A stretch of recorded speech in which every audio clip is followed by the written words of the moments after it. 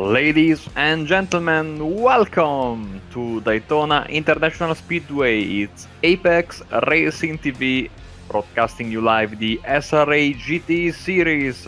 Marco Barbanera in the box with me, of course, is Wei Han, and behind the cameras is Scott Newton, as always. Hello, guys. Hello, Wei Han.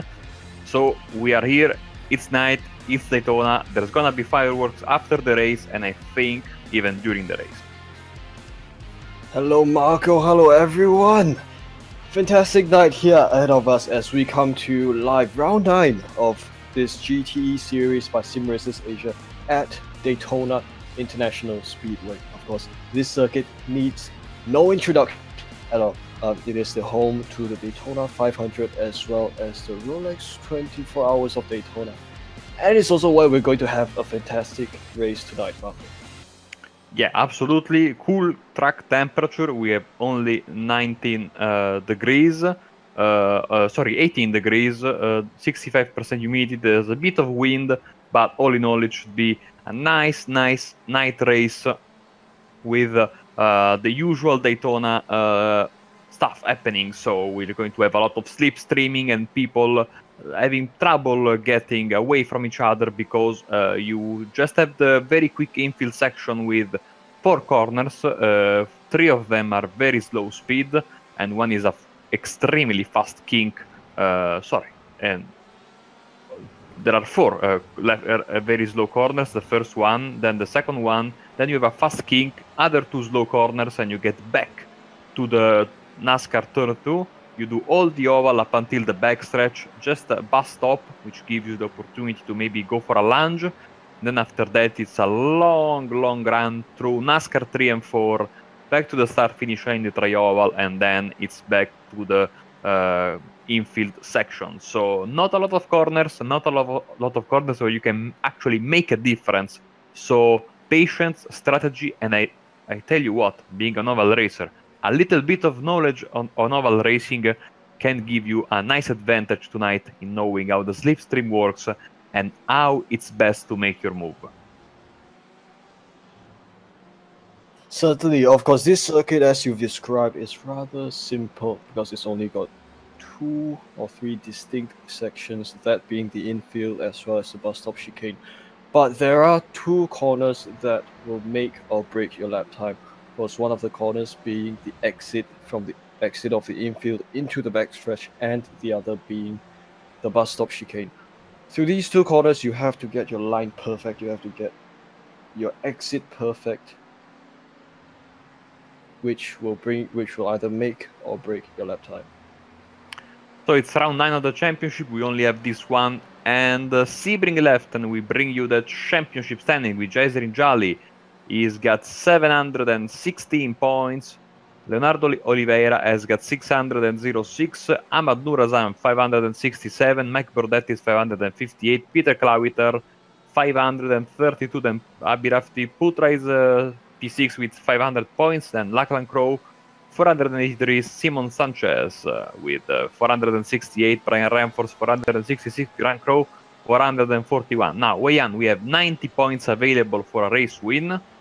And the distance between P1 and P2 is, at the moment, my math is terrible, but should be 110 points. So should this gap remain the same or just shrink by 9 points, we will have a champion at the end of the race. Sounds good to me, because of course the point system here in Sim Racers Asia is that consistency would bring you more benefit than simply winning races outright, because you have to maintain a steady flow, a steady average positions, if that makes sense. It's better to finish more races in high positions than to win just a couple of races and pray, hope for the best. And we also do see that the drivers who are up there in the top of the championship tables, those are the drivers who've consistently finished up wherever they are in order to secure their position. So it's going to be a dogfight until the end between Jolly and Leonardo de Oliveira. Not forgetting that Leonardo Lopez de Oliveira is a clubman. And Jason Jolly is a pro-am driver. So we have two different classes, and they are, of course, battling for the overall championship.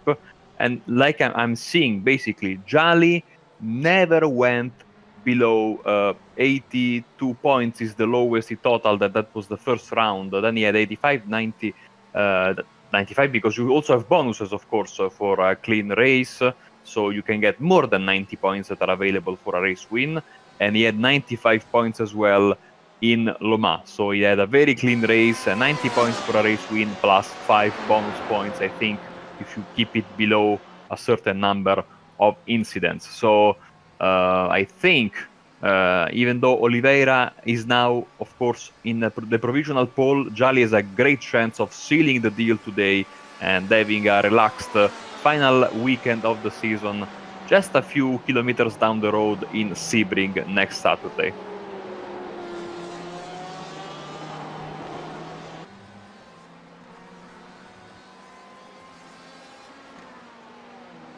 As we are getting closer and closer to the end of qualifying, with now Abhiraf Putra on screen, we have a new entry in the championship for this penultimate round. You can see him just behind Putra is the red Ferrari of Sam Fitzpatrick, and I actually happen to know this guy because he's, of course, my colleague from many broadcasts, including the next one that we are going to have right after this one, for the fan stream of the WCS race from Indianapolis on with the Apex Racing UK fan stream of the World Championship. So don't miss it. Sam will take a quick plane to Indianapolis to join us and commentate there.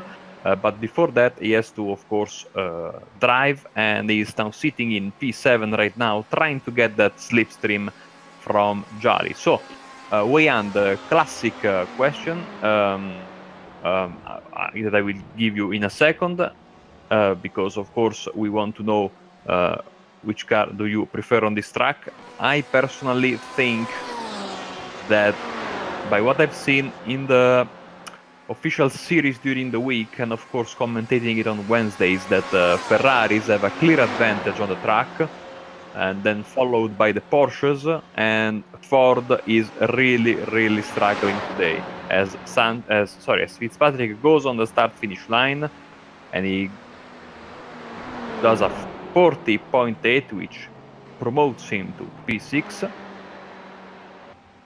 So one position gain. Mike Burdett trying to get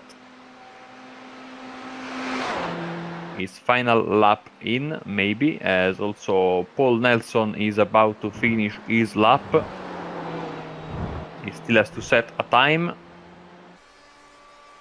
and it's a 40.1, I think, no, 42.5, so he's last, but he sets a time with the beautiful Coca-Cola Porsche. Leonardo Lopez Oliveira is coming out of the pits. I don't know if he will be able to not get the checker flag, as Mike Burdett on the start-finish line, 40.9. It's 0.08 of a second away from pole position. So he will have to settle for P2 at the most.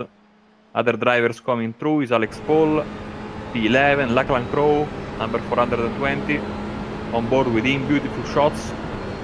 This fantastic purple backlight, newly invented technique to keep the drivers focused and keep their night vision on. Lachlan Crowe on the start finish line. He died in the pit lane, so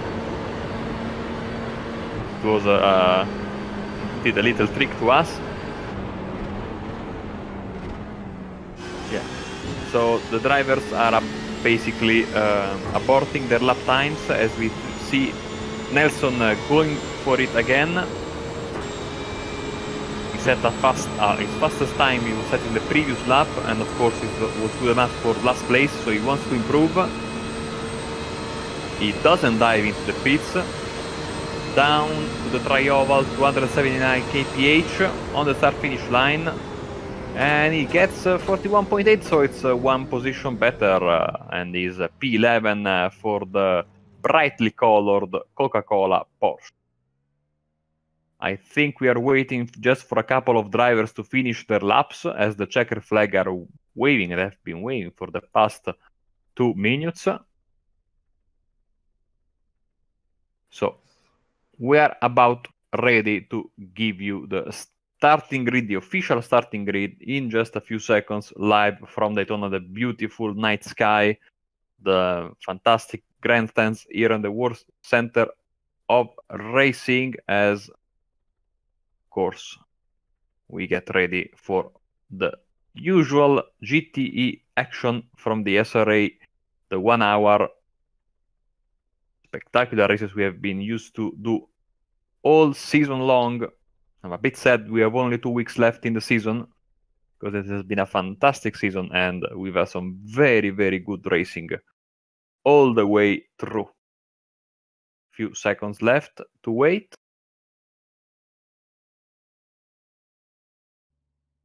And so as the cars begin to take their grid, sorry, I cut you off a bit there, but I'm going to go through the starting grid tonight. Because starting from pole position is Mr. Leonardo Lopez de Oliveira, fastest driver tonight.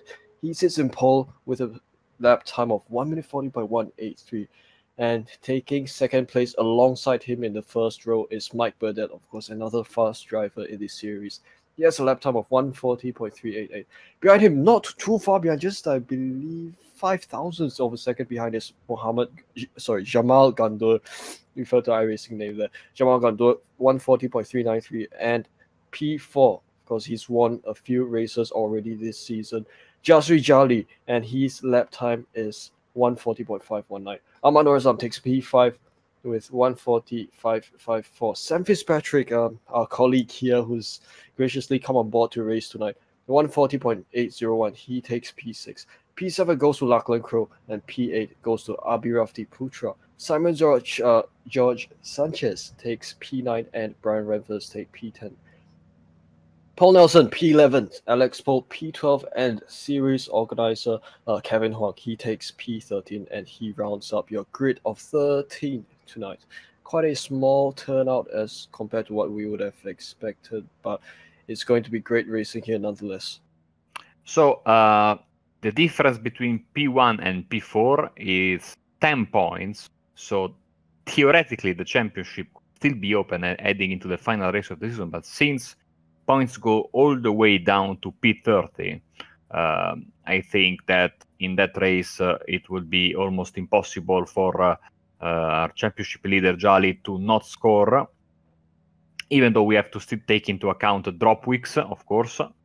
So we will hold on into calling a champion tonight, and we will do the proper math next week, because you never know with drop weeks, etc. So before we start, Wei Han, who do you think is going to be the fastest car tonight? The Ferrari, the Ford, or the Porsche? The question that we have all year long, basically. I cannot exactly tell, although I'm aware that this circuit, the Daytona circuit, can draw some parallels to the Circuit de la Sarthe at Le Mans last week that we've gone to. Of course, drivers now coming through the final, this banked section here in NASCAR. It's called turns 3 and 4. Over here, I believe turns 11 and 12. So Lopez de Oliveira, he will command the grid when the pace car begins to turn it. It will be up to him to start the race as the green flag flies. So as camera view, fantastic camera view we have here, safety car should be turning into the pit lane rather soon at this point, as the safety car, the roof there, turns in. It'll be up to Leonardo Lopez here to start the race. Green flag flies. Lopez de Oliveira leads the field here. He currently slightly pulling up ahead of Mike Burdett. My camera view does not show me the cars behind there. So as they take the entry now to turn 1, Jamal Gandour in P3, side by side. There's Jasri Jali and Ahmad Norazam. And we've also got Sam Patrick here. Sorry. 3 wide, almost 3 wide there as they enter turn 3, and this is a great start as they enter the infield section side by side. Jasri Jali taking P5 from Sam Fitzpatrick, and he No, this is going to be already a battle for P5 through this left-hander kink here. Jolly leading Fitzpatrick, and he leading the white Porsche Oh, of there's a Putra. crash. Contact there in the background, Khandour. or in the foreground. Oh, this is going to be a few cars, 4 cars out involved in the incident. So we may have to have a look at a quick replay of that. Yeah, they are still crashing there. Khandour, Fitzpatrick, Burdett, and Nur Azam were all involved in that crash there at the Western Horseshoe. And this creates a huge gap between P1 and P2 because Putra was behind all these people and was able to survive. Let's see, I think that the crash happened between P2 and P3. Let's see, because they were neck and neck in the fast kink.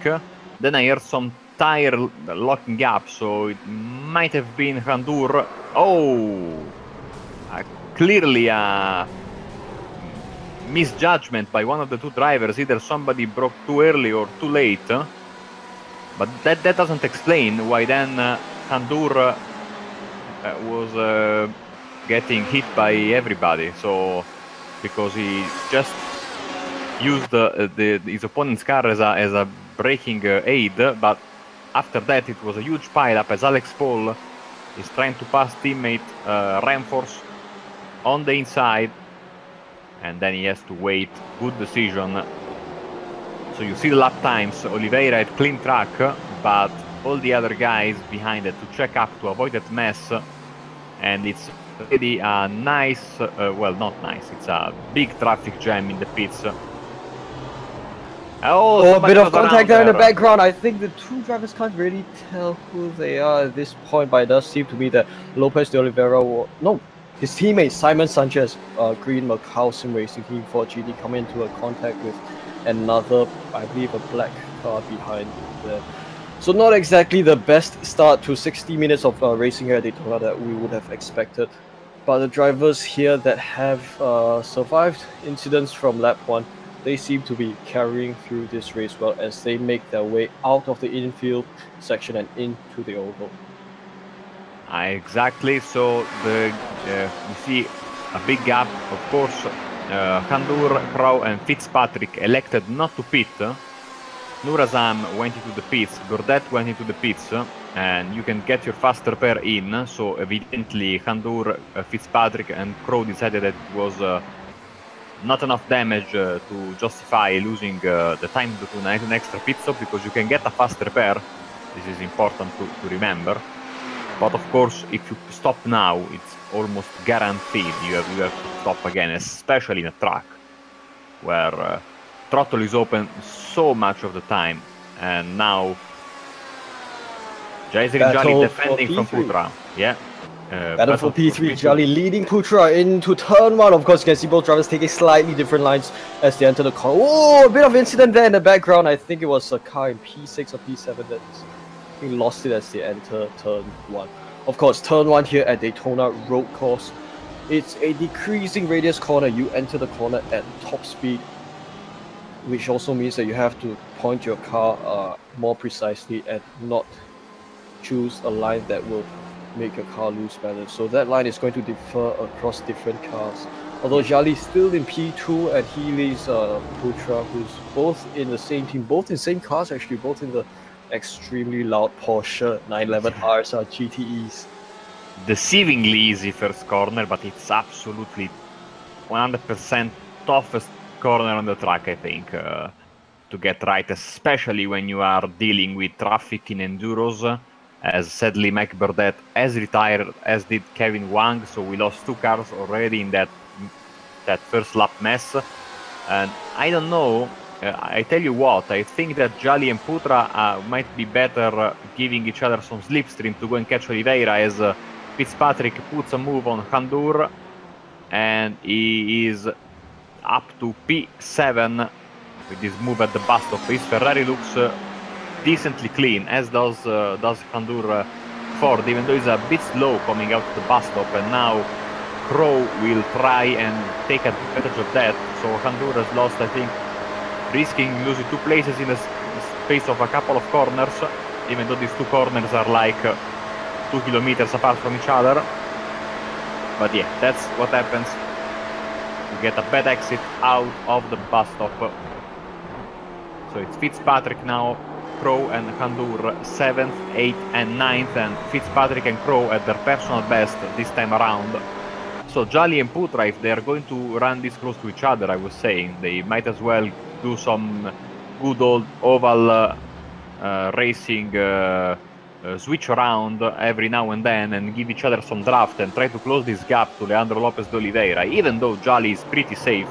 And as we go with Sanchez going by Renfors, who I think made a little bit of a mistake there at the Western North Show, even though all drop weeks aside, bonus points aside, Jolly looks to have the championship in the bag, but once again we will give you the official confirmation next week.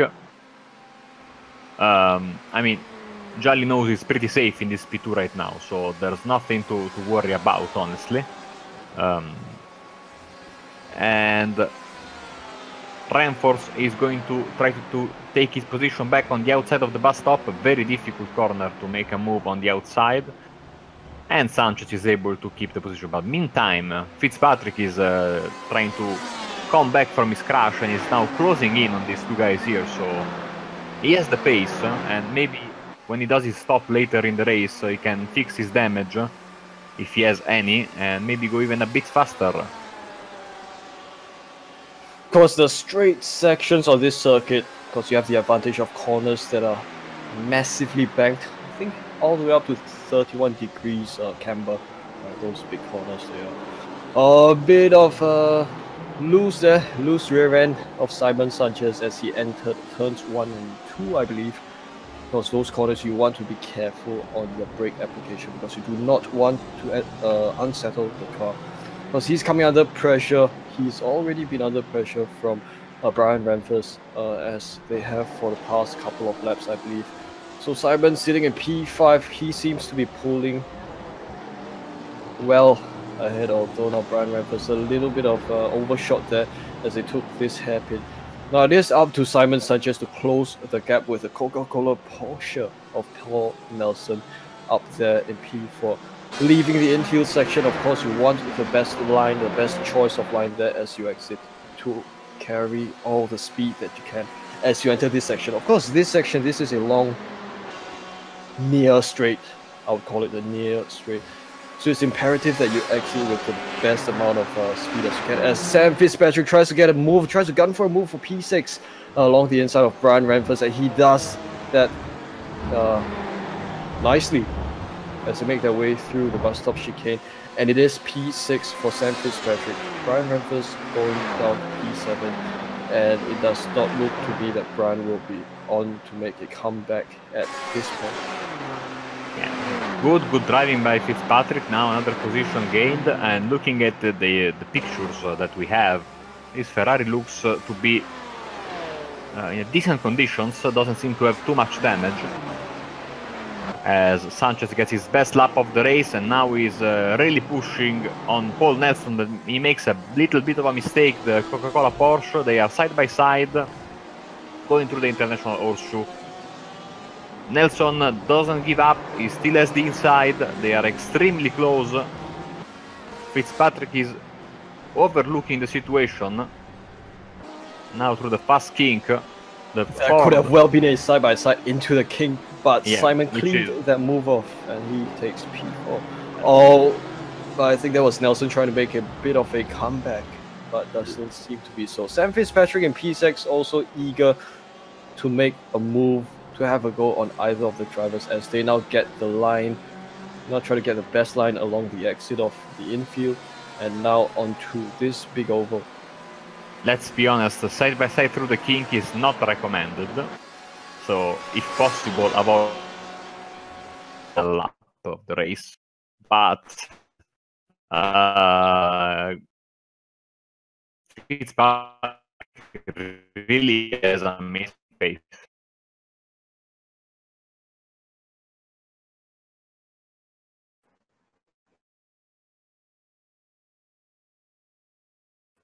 For sure.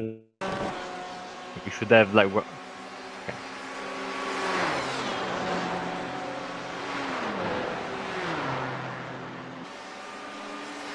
So sorry for the technical difficulties. We should be back live from Daytona International Speedway. It's round 9 of the SRA GTE Series. Leandro Lopez de Oliveira leading over Jali, then Putra, Sanchez, Nelson, and Fitzpatrick in the first 6 positions. As we are trying to give you live pictures back from the speedway as soon as possible. I was also getting news from Scott Newton that looking at the data, it doesn't seem like Fitzpatrick has problems with his top speed so far. So it's looking good for him. No significant damage, and this is good, of course, for the show.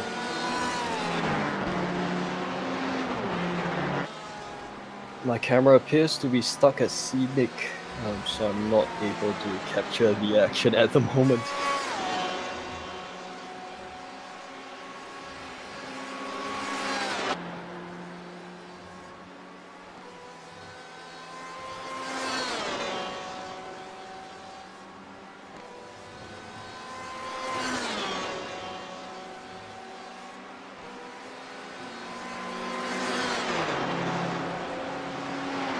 I am connected to SRA right now. I switched to SRA2 and back to SRA. So Fantastic style. Now we have a live footage of the chopper footage. Wow, is Simon Sanchez there trying to go for an inside move there, because this is an excellent camera view. Although we now see Simon Sanchez go. What is Sam Fitzpatrick doing? Of course, these guys going a little bit dirtier than we would expect, going below the yellow line to make the move. So now Sam Fitzpatrick leading in P4, leading these two drivers in P4. So it is Simon Sanchez relegated down to P6 and the Coca-Cola Porsche in P5 as they just made their way through that hairpin. To the kink they come. Of course, at this short stretch, Simon has the advantage of a slight bit of a slipstream from Paul Nelson, but that should, not too sure if that's going to be enough for Simon to take advantage of, to make a comeback move as they now approach this corner as they exit the infield section. Of course, these drivers have to get the best line in order to optimize their exit speed and momentum through this section. as we are back live with the pictures, I'm back live with the international feed on my screen. Sorry about that. Yeah, so nothing has really changed. Fitzpatrick is still trying to get the best of these two opponents, or maybe not, because he's now up to... Well, Sanchez is in 5th, shows Nelson in 4th, but that is Fitzpatrick's car in front of them, so he should be in 4th, if I'm not mistaken.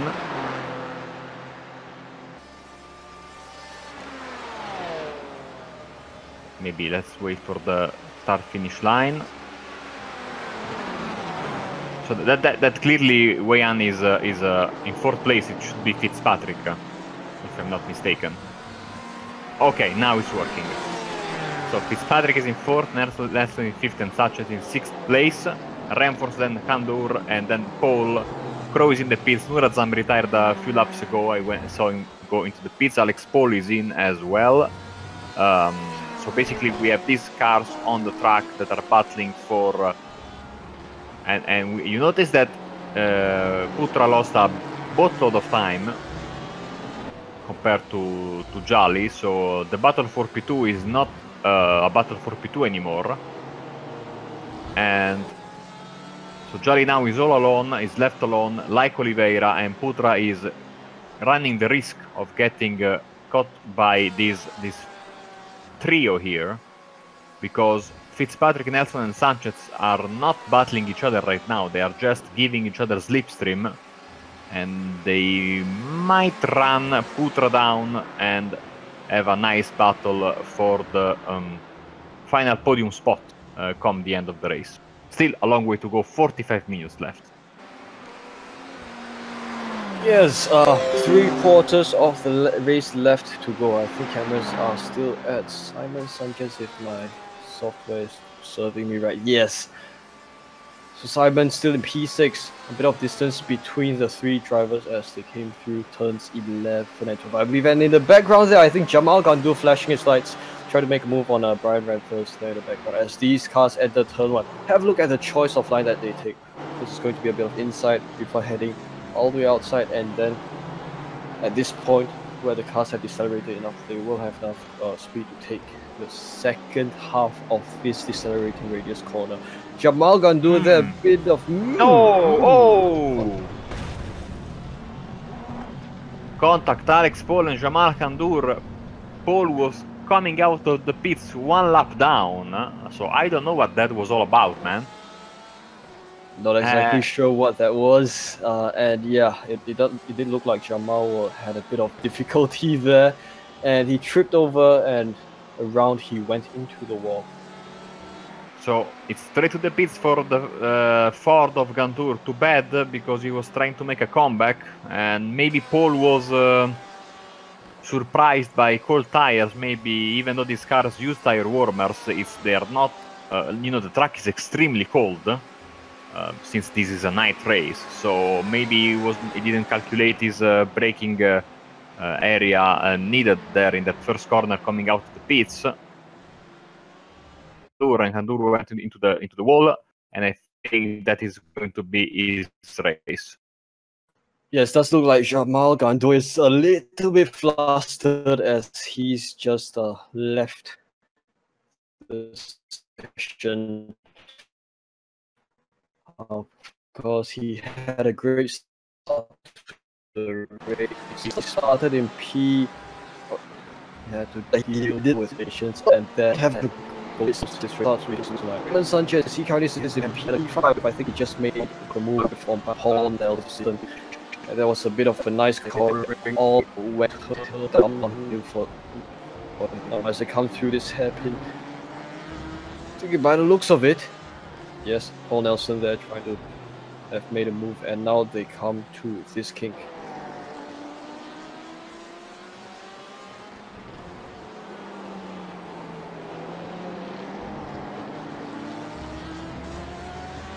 Sanchez is keeping his 5th place right now for the moment. The Coca-Cola Porsche is right behind him.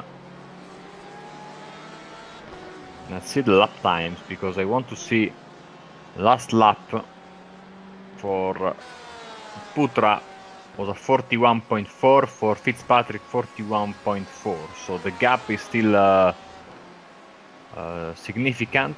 It's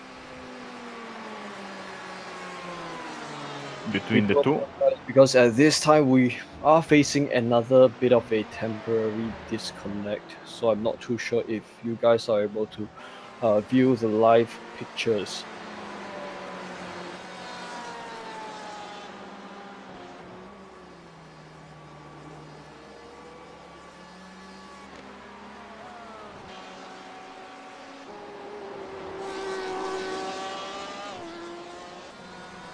Cameras now over to Jaswin Jali. He currently sits in P2. I believe a fair distance, 6 seconds behind Lopez de Oliveira, who takes the race lead, and 6 seconds ahead of his teammate Abhi Putra. So I believe they've separated a fair bit as the race progressed earlier on.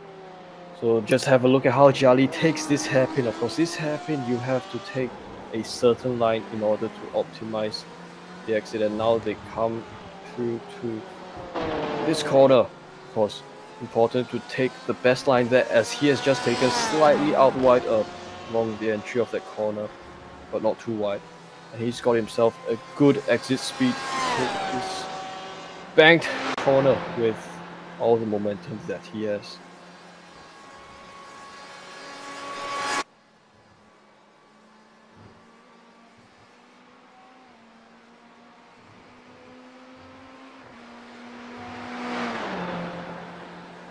So Sanchez is signaled as out right now on the scoring stance, and he was sitting in P7, right behind Reinforce and Nelson and Fitz. Well, not right behind, but it was decently behind. So we have 6 cars on the lead lap if the scoring tower on the left is up to date. Oliveira is the leader, Jolly in second, Putra in third. Fitzpatrick is not being able to close the gap to Putra in this early part of the race. But you know, the entrance to pit road is always tough here. Yes, you have a lot of time to slow down, but you come in incredibly fast speed. And you always think to yourself, oh yeah, I have all this time to brake, so I will delay my braking as late as possible. Next thing you know, you are locking the brakes, and if you're lucky, you just lock the brakes a lot and lose a bit of time, but get into the pit stop. You also risk losing the car and smashing into the left wall, or worse enough, you also risk getting a speeding penalty, which is never nice. Going to cost you about 15 seconds, if I'm not mistaken. So it's going to be interesting to see the pits when they come, if there's going to be somebody who makes a mistake. And of course, we've seen, even in the past, some mistakes regarding the fuel they put in. And let's remember, the throttle stays open for a long time on this track, so it's imperative that you get the right amount of fuel in. And you also have to consider that if the leader takes the white flag in a weird moment, you risk having to do an extra lap. So better to put that extra lap of fuel in. If I was one of the drivers, I would certainly do that. So at the moment, Jasri Jolly still sits in P2, and the gap between him and the race leader sits at just under 7 seconds, as cameras have moved to the race leader here. Bright yellow Macau Sim Team Ferrari 488 GTE of Lopez de Oliveira. And by the looks of things, I think we've only got 8 drivers who are still with us in this race. Of course, I think the other drivers who I think a couple more drivers who have disconnected. So it's only Sam Fitzpatrick, Albi Putra, Leonardo de Oliveira, Justin Jolly, Lachlan Crowe, Brian Ramphers, and Paul Nelson. These 7 drivers who still remain, unfortunately. So I guess a series of incidents earlier that have put some drivers off, unfortunately, and that leaves us with a smaller field to continue the night.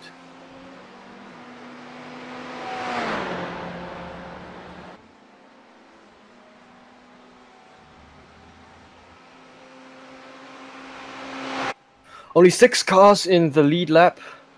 That is, of course, Lopez de Oliveira from first place down through to P6, Brian Ramphers. These 6 drivers in the lead lap.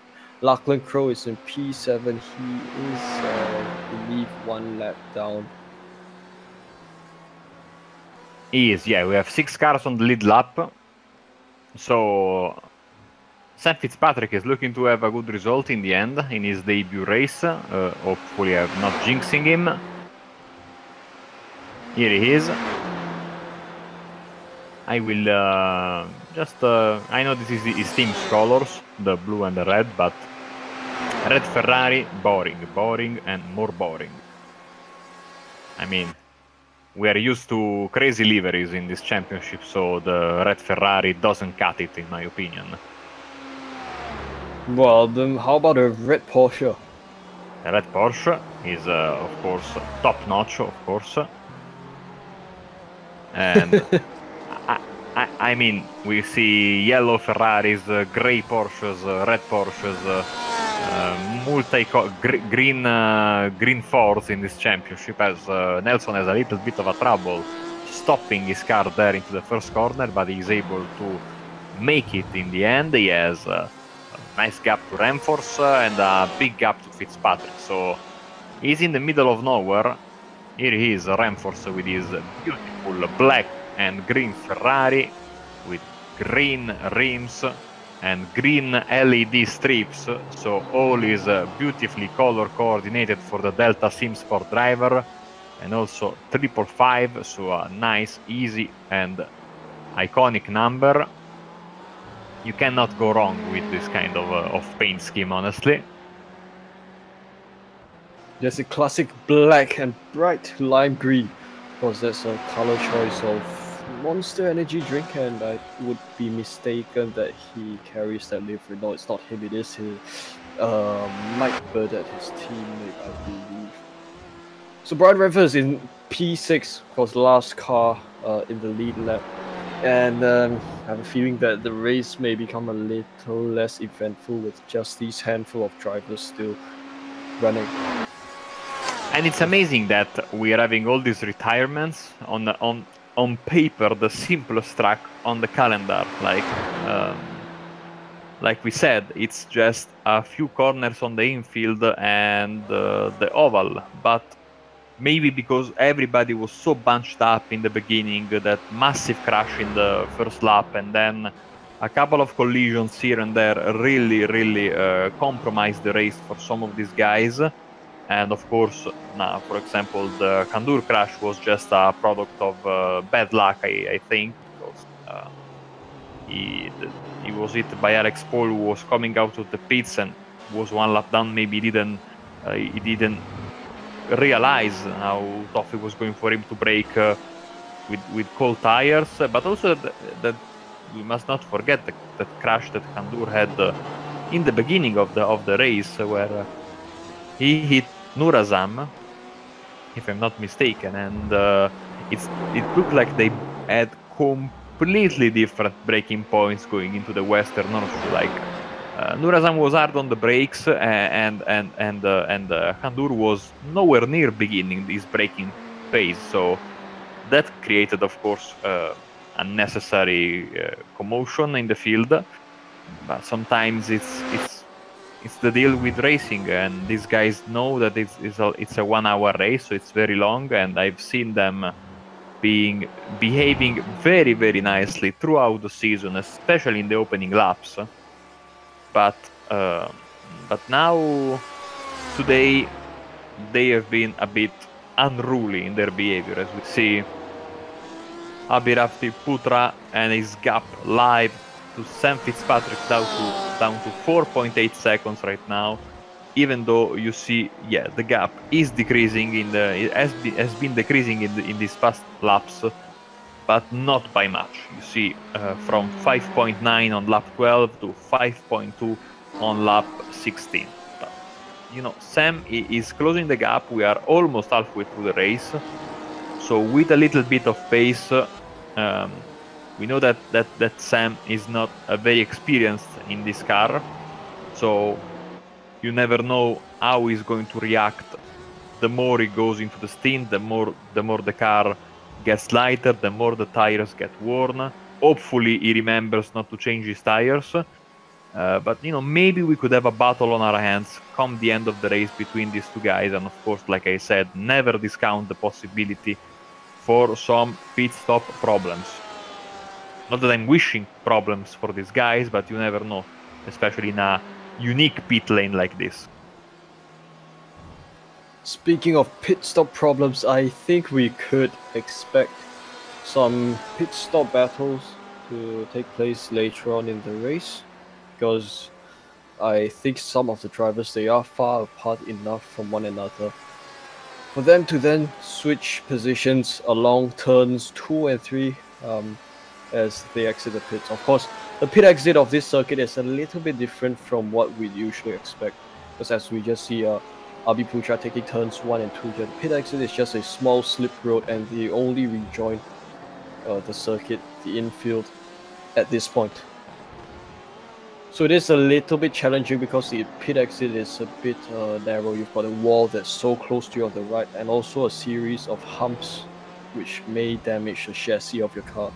So drivers will have to be a bit wary, and once they exit, of course, right at the exit point of the circuit is where cars may bank left, may turn left to take the corner entry. Cameras back to race leader Lopez de Oliveira.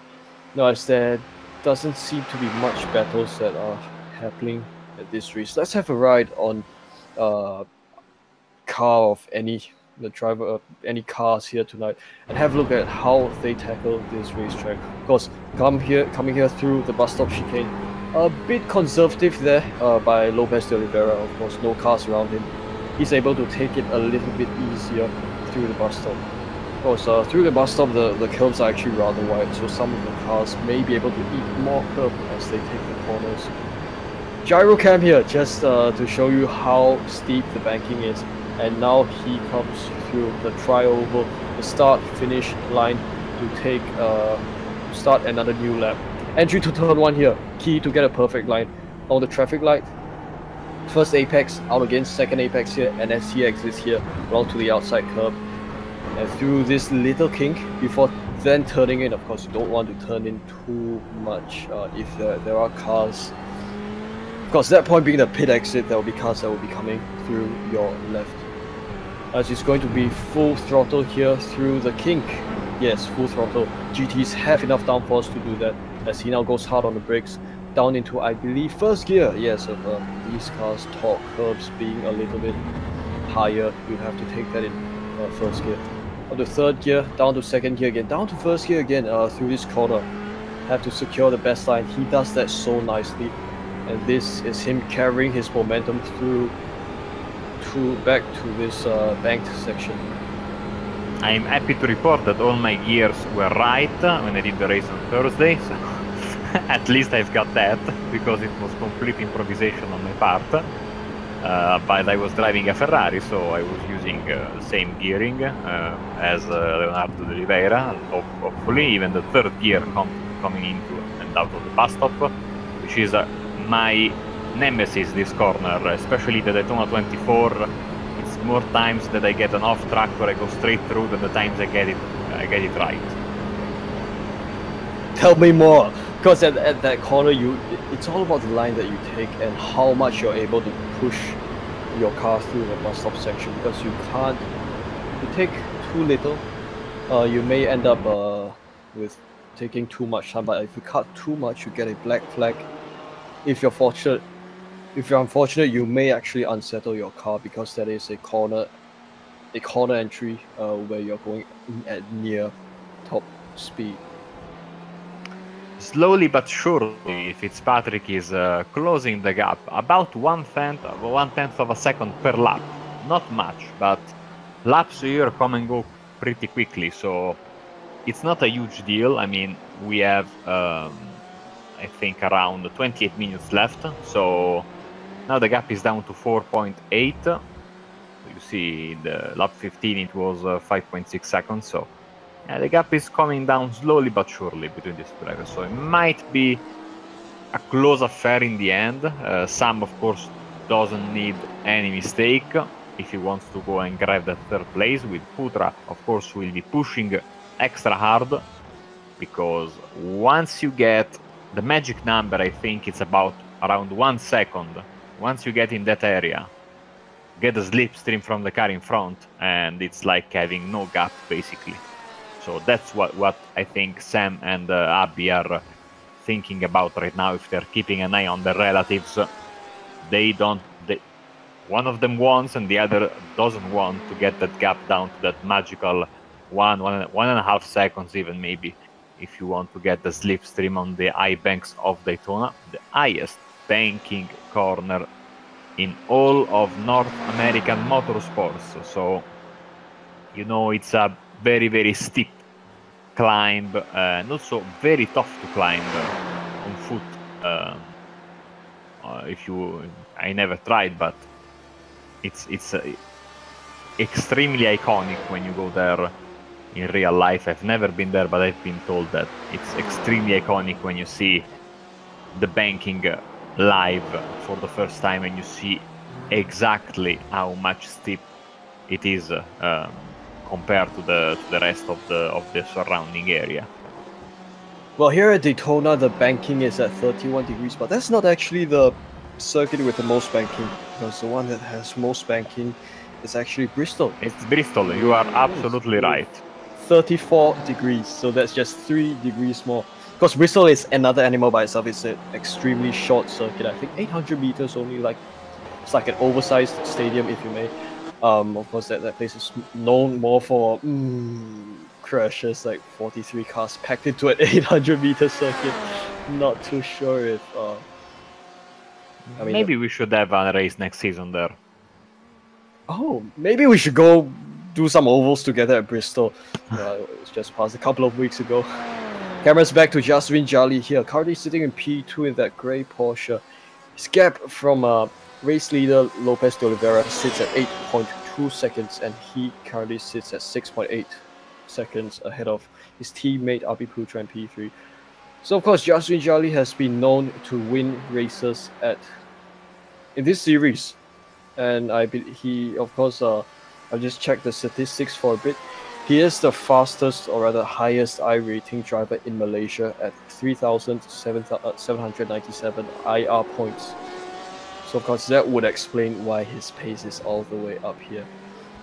And a bit surprising actually, because Lopez de Oliveira, his I-rating is only 1,933, which is below that of requirements to enter the Pro M class.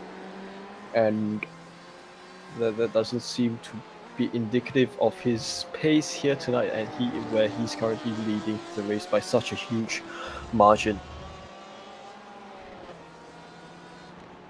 As Sam Fitzpatrick is the first of the top runners to go into the pits, 18-second stop for him, so we use this as a baseline for the other stops.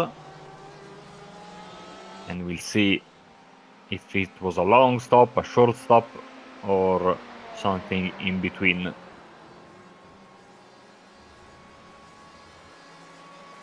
Absolutely, with I think just half an hour of racing to go, we're at around halfway point. So pit window is well open at this stage. Although we still have the cars of actually the top 5 drivers have yet to pit at the moment. Lopez de Oliveira, Jaswin Jali, Abhirafti Putra, Paul Nelson, and Brian Ramphers. These 5 drivers have yet to pit, but they should be making their pit entry rather soon.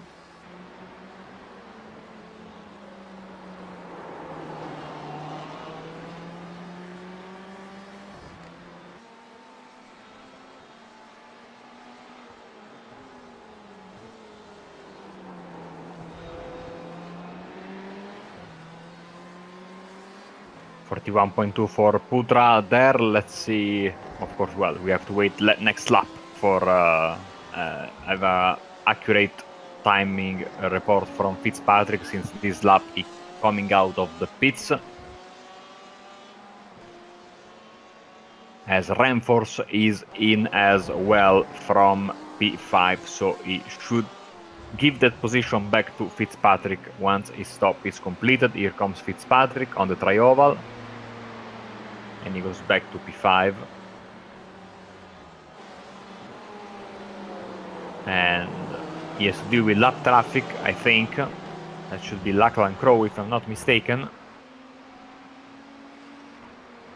I have a bit of information from Scott Newton, who indicates that the Ferraris and the Fords have gears that are individually tunable. That means, I believe, the height of the gears, if you may, size of the gears, can be changed.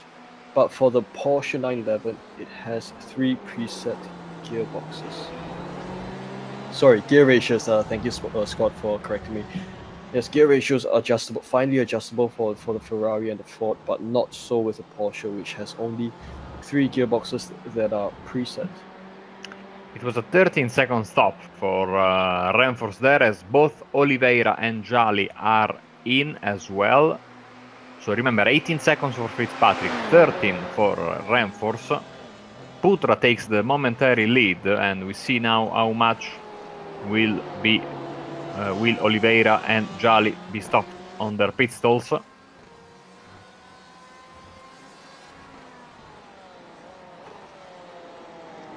$15 seconds for Oliveira. Now we wait for Jali's time, 16 seconds. So we have stops all over the place from 13 to 18 seconds and everything in between. So of course we have no idea of who's got the right amount of fuel in. Of course, different cars with different fuel mileage. Even though we lost, I think, the 2 Fords that were participating in the race, so it's all down to Ferrari and Porsche so far. So Putra has pitted. We are still waiting for Nelson to pit.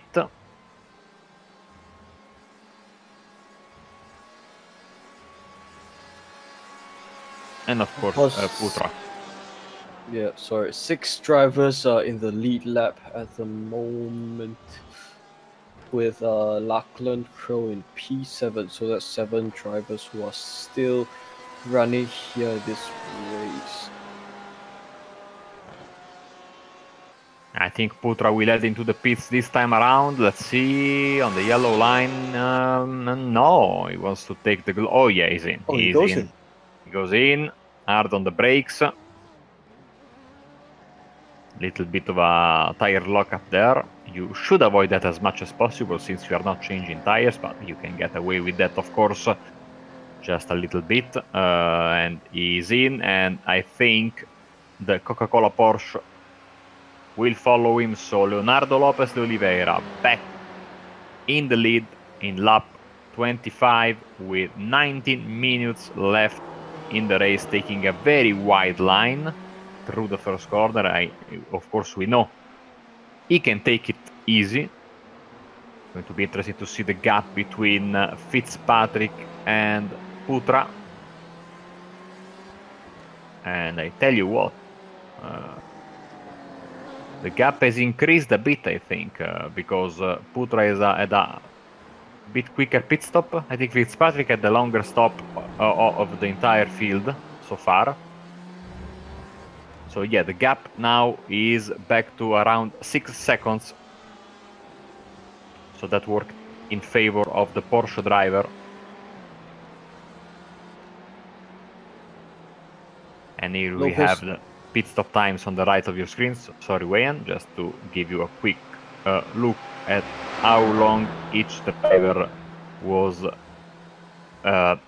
in pit lane, cone to cone, together with the time in the pit stall. And of course, you can see 41.3 for Fitzpatrick, 40.5 for Putra. So he gained quite a bit there, Putra, in stop. Fitzpatrick clearly at the longest stop of the bunch. Ramforce by far the shortest, so we'll keep an eye on the guy in number 6 because he might be short on fuel come the end of the race. Lopez de Oliveira still in the race lead. It's great to see that he's fighting so hard up here. So of course, I think he lost his lead briefly to Abi Putra when he took his pit lane just now, but right now he's back out to the race lead. He sits 8.5 seconds ahead of Abi Putra and of Jaswin Charlie, and Charlie sits also around 8 seconds ahead of his teammate Abi Putra, takes P3.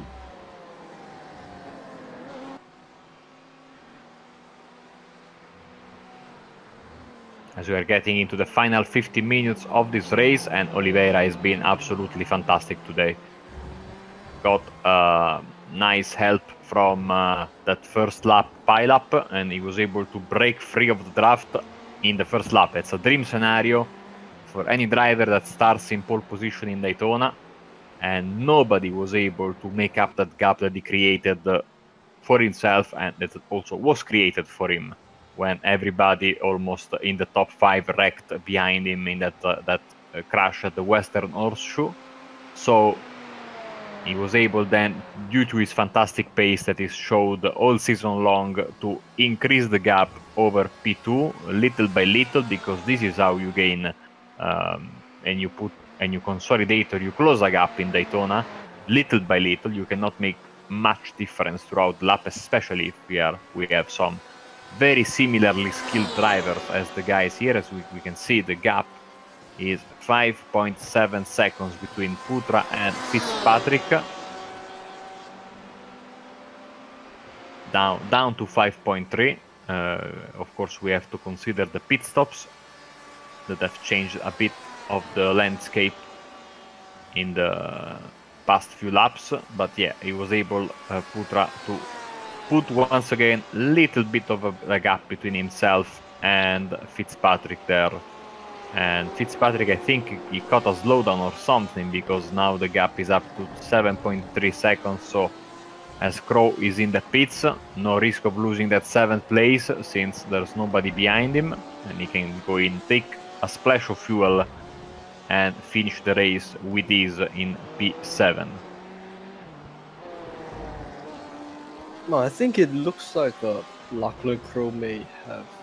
His name has. Oh, sorry, it was just him entering the pits. Saw his name graying out for a bit over there. So positions have not exactly changed for the past couple of laps. It is still P1 to P7. Lopez, Oliveira, Jali, Putra, Fitzpatrick, Nelson, Renfers, and Crow. These 7 drivers holding on to their positions from 1 to 7 respectively. Gap between the race leader and P2 and P3 sit at an average of 8 seconds respectively, so they are quite far apart. No, what's that word? No breakaway groups at this part. It's just every driver for themselves at this point.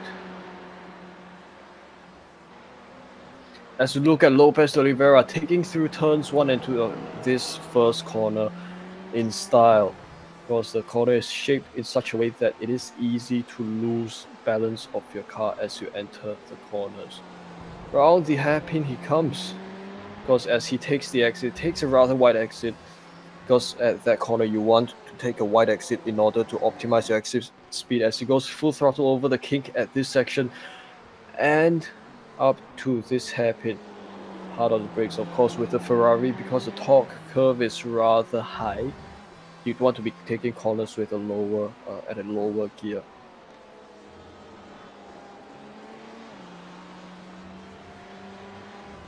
Usually during the longer races, this entire section, especially the beginning of the apron after you come out of the infield section, gets completely covered by sand. It looks like a proper beach. And you could put there your nice little reclining seat and go in for a sunbathe, but of course it's night, so it wouldn't really work.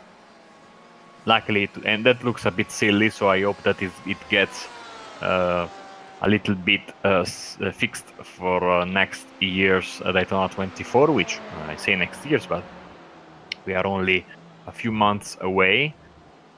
Time flies. Time absolutely flies, and yesterday, I don't know if you saw the sneak. Well, it was today for you, of course. Today, the video that came out celebrating 10 years of iRacing. That's amazing stuff. Of course, at the very end, we had a nice, unexpected teaser of the day-night cycle, and the rumors are intensifying that it might come out in time for the big event at Daytona in late January, as Sam Fitzpatrick takes the scenic route through the first corner there through the S's and cuts like half the grass, and the groundskeeper will not be happy. It would be a fantastic addition, of course, racing in the night at Daytona. Actually, one of the tracks they showed in that little preview sneak peek was Daytona. This part here in particular, where you can see the big wheel there in the day and night, and getting all lit up. So honestly, I absolutely cannot wait to get it going. It's going to be a fantastic addition, even though it's going to be used rarely. I mean, not rarely, but a few times per year. It's also going to be nice to see how the dynamic weather with the new clouds and the sky can go from sunny to darker to like proper overcast in a realistic way. So maybe during a very quick skip barber race it won't affect much, but just in a race like this, 1 hour race, halfway through the race you could get the sky go overcast and completely change the track temperature and the way these guys have to approach the racing track. So big things on the horizon for iRacing. We know that in a couple of weeks there's going to be the September build, and it's going to be a bit subdued, and that is because, due to the speculation running wild, the December build is going to be one for the ages. So I honestly cannot wait. Sounds about right, because by then I'll not have enough time to race. But yes, it is great to see how far iRacing has come over the years, celebrating the 10th anniversary this year. I joined iRacing back in end of 2012 and became active at the start of 2013. So that has been five years of membership here on iRacing for me. So probably about halfway. And I think I still remember back then when the content was still very much limited to North American content. And it was only afterwards that more European content and cars here and there that started to fill up the iRacing's roster of cars and tracks. Of course, that added so much more flavor, especially for us road racers here on iRacing.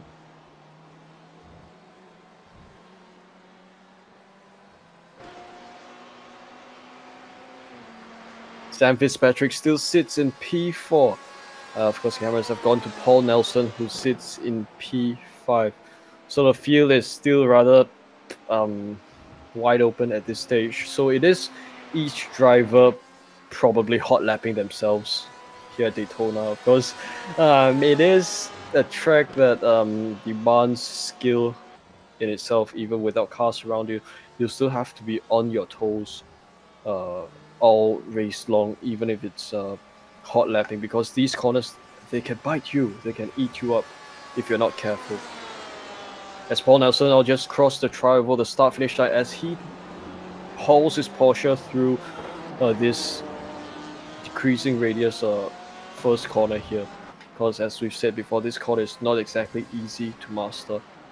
He now comes through this hairpin and taking a wide line through the exit to get the most speed that he can carry up to this kink. Hard braking, of course, on the western horseshoe. Then down to the corner that brings you back to NASCAR 1 and 2. Tricky corner, little bit of bumps on the inside especially.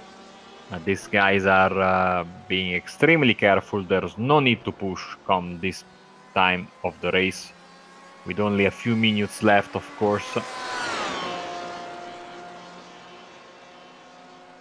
It has been a rather uneventful race at this point, as Paul Nelson flashing his lights for a bit here. Towards no one in particular, just to the fans maybe, or to us, I don't know. Probably, maybe he's got his stream playing, rolling on his side or something along his side. And yeah, flashing again. I think he's probably bored that there's no one to play with. I mean, these drivers are all in hot lapping mode at this point. So it's all about how the drivers are able to carry their car through and hopefully not mess up their laps, as they've got only a couple of minutes left to the end of this race. Because just a special shout out to the guys who made this race possible. Of course, race organizers Kevin Huang and Bruno Cardoso working hard week in and week out to bring you the racing action. Of course, those people, they've been putting up these sessions week after week, collecting race results, calculating the race results, and putting them up actually in record time. It actually took Bruno just 1 or 2 days to finalize the results. And we've also got Fuji Satono who power this broadcast. Of course, a bunch of organizers and a sponsor there are making this all happen. And the race tonight, of course, not exactly representative of what Sim Racers Asia is all about. If you can look at the previous broadcast that we covered a couple of weeks ago, you can well see that the racing action is very, very much intense here by Sim Racers Asia on Apex Racing TV. So what we're seeing here tonight is a little bit different style of racing rather. And we have to also take each race for itself, appreciating the different styles of racing that come into play in this series. Yeah, I mean, it can happen during a long season like this has been to have a weird race. I was not expecting Daytona to be that weird race. because it's a track that everybody knows and loves, and it's, let's be honest, you know, couple of tough corners, but still not the most difficult track in the world. I judge it from my experience. Being a terrible driver, this is a place where I can, you know, keep the car on the track most of the times at decent speed. But once again, when you have a first corner pile up first lap pile up like we had, and that pile up happens to be between all the possible fast runners that could give you know, trouble to the leader, except for Jolly, but it's where I can, you know, keep the car on the track most of the times at decent speed.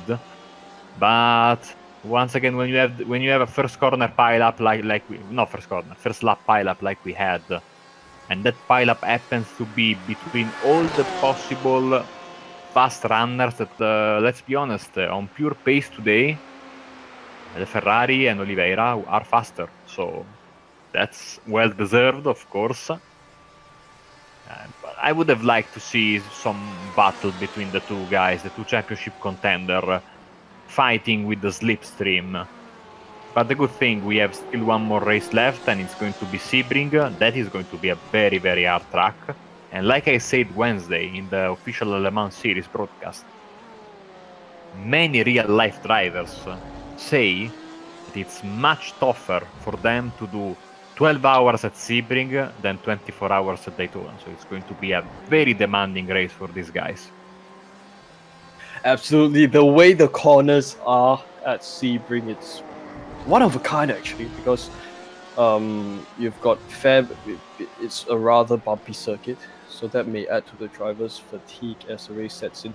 But the way the corners are arranged, it's in such a way that you don't really know what to exactly expect. And every time you do a lap of Sebring, it's as though you're racing a new track every lap you go. Unlike every other circuit where the track is just the same over and over again. At Sebring, you have to remain conscious, you have to remain aware on your toes all the time as you take those corners.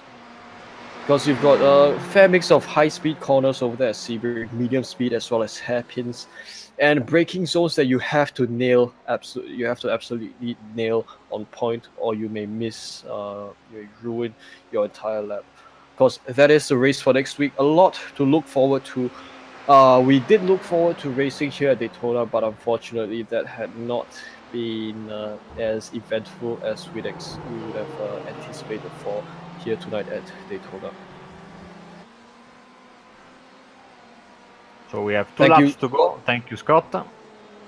And so this lap and another one for Leonardo Lopez de Oliveira, trying to keep his championship hope alive. We will have to wait for the post-race calculations and of course the drop weeks, which will come into effect going into the final race of the season, when we will have a clearer picture of what's going on. But championship seems to be heading towards Jaiserin Jali, even though we will have to wait, like I said, a bit to give you the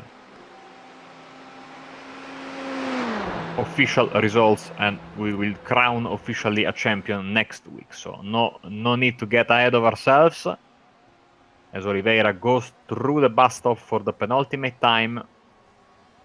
It has been a spotless drive from the Macau Sim Racing driver. Got a bit of help, but then you have to do the rest, and he did the rest. He put the gas pedal down, and he absolutely conquered everyone. As we see, I think it's going to be one more lap to go. Exactly. White flag in the air.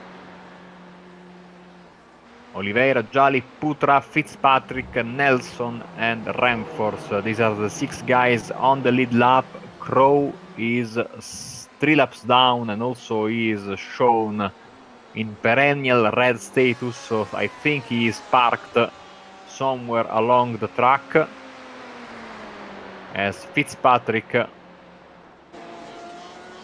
puts in a very good lap, 41.5, 42.1 for Putra, so nice gain there as Crow is in the pits.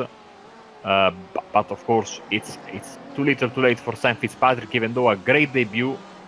He was involved in that first corner pile-up, but he was able to escape with no damage. And made his way through the field nicely up until P4. Then his pace difference with Putra was not big enough to allow him to close that gap.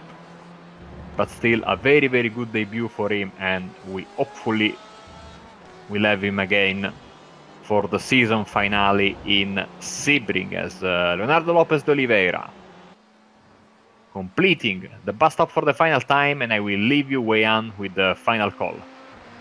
Amazing drive by Lopez de Oliveira here. Thank you so much, Marco, for handing it over to me.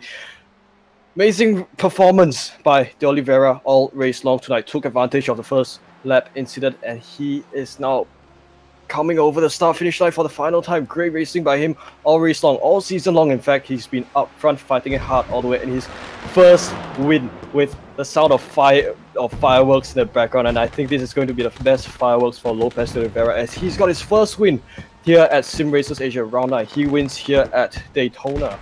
Jaswin Jali down there in P2. He also comes home. He comes home in second, and his teammate should also come home in P3. Oh yes, here comes the other guys then. Fitzpatrick, Nelson, Remforce, they are a bit behind, so we will have to wait just a bit to get them to the start-finish line, but we are just about ready to get Nelson through. Here he comes, and it's a good P5. I think another good result after, I think another top 5 back at Le Mans last week, as Remforce is also completing his final lap. Here he comes in front of pit road, and that's a good P6 for the Ferrari. Lachlan Crow is in 7th, and I think that everyone has crossed the start-finish line, so we shall have the final results on your screen in just a few seconds.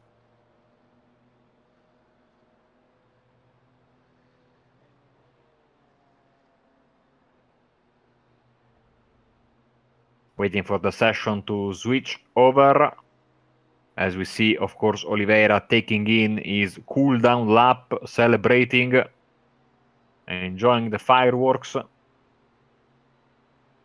It's going to be a day race at Sebring, sadly, so no fireworks to end the championship.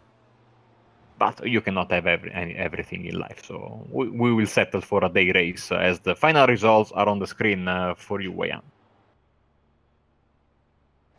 Fantastic stuff. Of course, the race results for tonight. Lopez de Oliveira, first win of the season here at Sim Racers Asia GTE Series.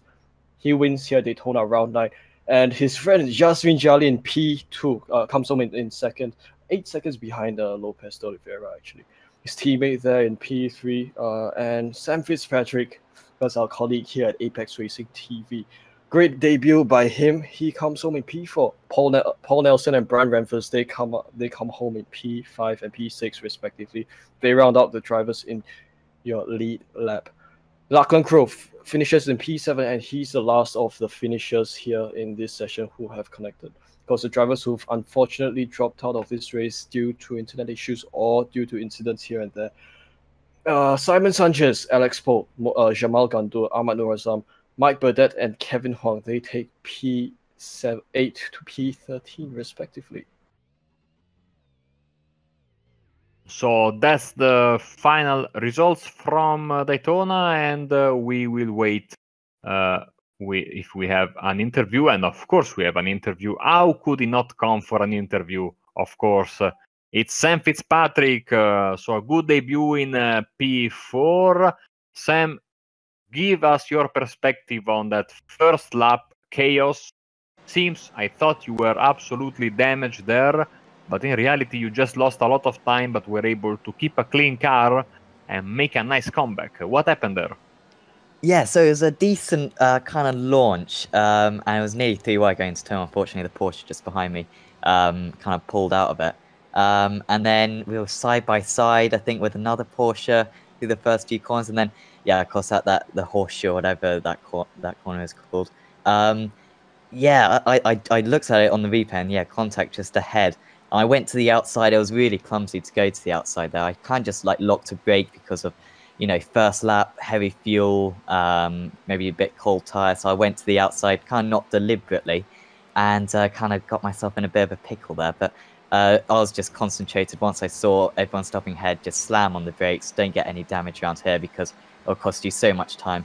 That was probably a wise decision. Then later on in the lap, I got a slow down, so I lost 4 seconds there. So I was a bit annoyed with that, but I can't regret it too much, I guess, and got away without any damage, unlike the others. So yeah, can't complain too much.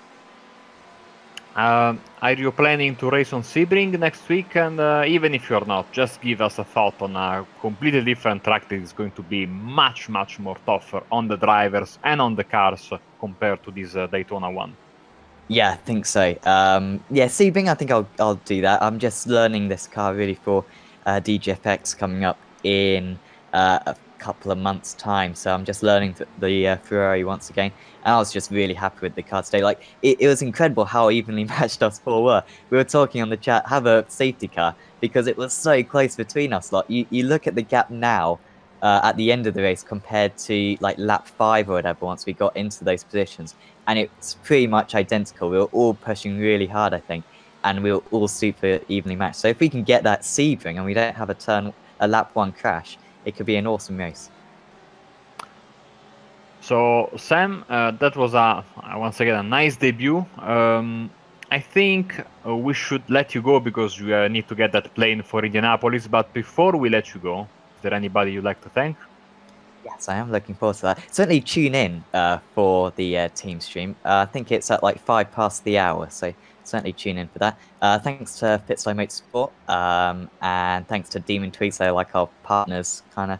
So yeah, thanks to those guys, and also a little bit of promotion for the Radical League that we're running during week 13. I think it's like the 8th of September. It's that Saturday anyway, and yeah, it's 3 races in the Radical at Imola. And it should be really good fun fix setup as well. And to find more information on that, go to our Facebook page. Okay, thank you, Sam, and we will catch you in just a few minutes from Indianapolis. Yep, see you then.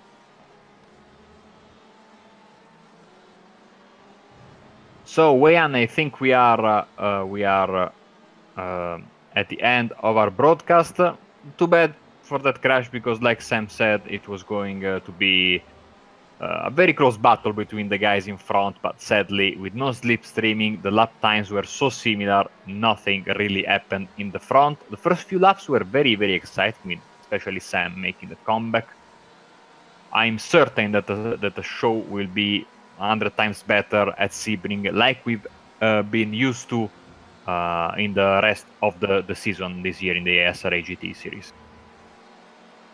Absolutely, a race that I'm not too sure if drivers want to remember or forget. Of course, a race for Lopez, for Leonardo to remember, but for some of the other drivers, it would be a race to forget. Good point there. Next week's race at Sebring, the season finale. Do join us. Same time, same day next weekend. It's going to be much more exciting. I think we can promise you guys on that. So not too sure if there are any more interviews that may be coming.